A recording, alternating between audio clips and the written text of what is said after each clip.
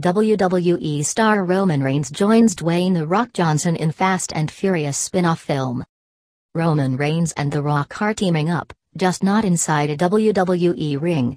No, on Friday, Dwayne The Rock Johnson announced via his Instagram account that fellow Samoan Reigns, real name Lady Joseph Anoa'i, will be making his feature film debut in the upcoming Fast and Furious spin-off movie Hobbs and Shaw.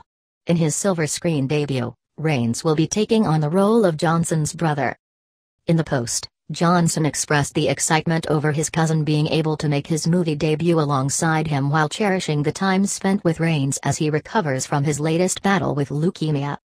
Reigns finally claimed the WWE Universal Championship back at SummerSlam in August 2018, where he was finally able to overcome the challenge of rival Brock Lesnar. A few months later in October, however, things took a devastating turn. Reigns opened up the October 23 edition of Raw by announcing that he was entering his second battle with leukemia and would be forced to relinquish the Universal title he had won a few months prior.